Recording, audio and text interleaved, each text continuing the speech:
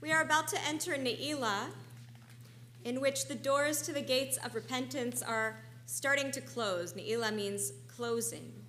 And although there are traditions that say that the gates of repentance don't really close, they say stay cracked open up until Hoshana Rabbah next week. And then some other traditions say there's still a tiny little crack up until Hanukkah. And we pray for forgiveness every single day, 3 times a day, so it can't really be closed. This is really the central time of year where we're here focused on that idea of repentance. Even though the gates are always open, these are the last couple of hours that we're expressly focused on it in community together. And so this is our time to say our most pressing prayers. So when we get to our repetition of the Amidah, which won't be for a while, but when we get to our repetition of the Amidah, if you would like to come up to the ark, either by yourself or with your family, you will be welcome to do so, as the ark will be open for all of that repetition. You're welcome to line up here, and I'm told that every year we announce that 1 or 2 families at a time should line up, and then slowly, one by one, you can make your way. I'm told that doesn't tend to happen so much, but if you could try, that would be wonderful. If not, that's wonderful too.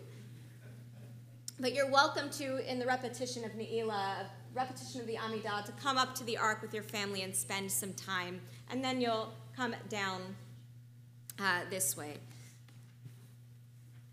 And I also want to, before we continue, say thank you to Rachel Levy, for you have been turning pages this entire high holiday season, and it is incredible the kind of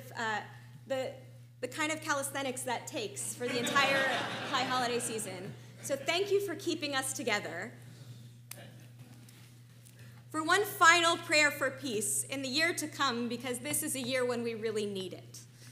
We always really need it, but this is a year when truly it's at the forefront of our minds. I'd like to read a prayer of mothers for life and peace. It is written by 2 mothers, one Israeli, one Palestinian, Sheikha Ibtisam Mahmoud and Rabbi Tamar Elad Applebaum. The English translation is by Rabbi Amichai Lau Levi.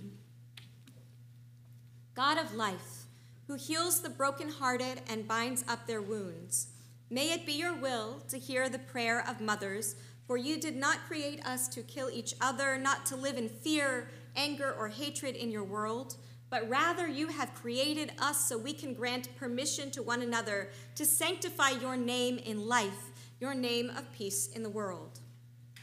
For these things I weep, my eye runs down with water.